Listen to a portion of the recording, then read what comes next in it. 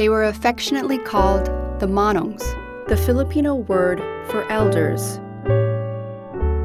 Kind-hearted old Filipino men with no families of their own. They had cracked hands from working in the fields. They were quiet and mysterious.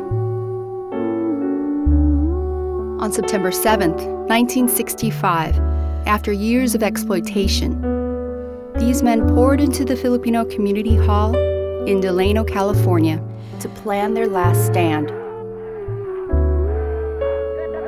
Led by Larry Itliong, the men had set in motion one of the biggest labor struggles in American history. I was not afraid of the growers, I was not afraid of the teamsters, I was not afraid of anybody. Because I know that I was right in what I was doing.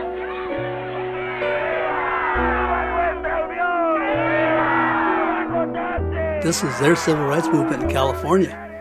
Where to go, Guimara? Where to go? Where to go? Come on, where to go, Guimara?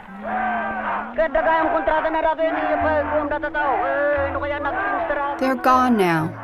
But before they fade away like ghosts into the past, here is their story.